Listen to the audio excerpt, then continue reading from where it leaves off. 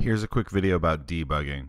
So we talked about testing our code frequently, but sometimes you just didn't do it. Sometimes you just went for it, and when you hit run, it just doesn't work out. The question is, should you start over? Probably not. So what you're going to do is you're going to test things one little bit at a time, but don't throw away the rest. So just disconnect what you've got. Test one thing at a time.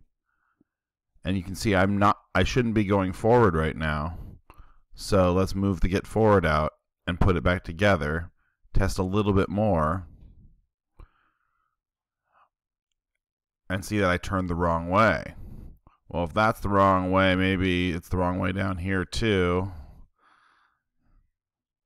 See how I'm testing very frequently, but I still have my code because I can see that maybe I'm going to be able to put it all back together once things start working out right.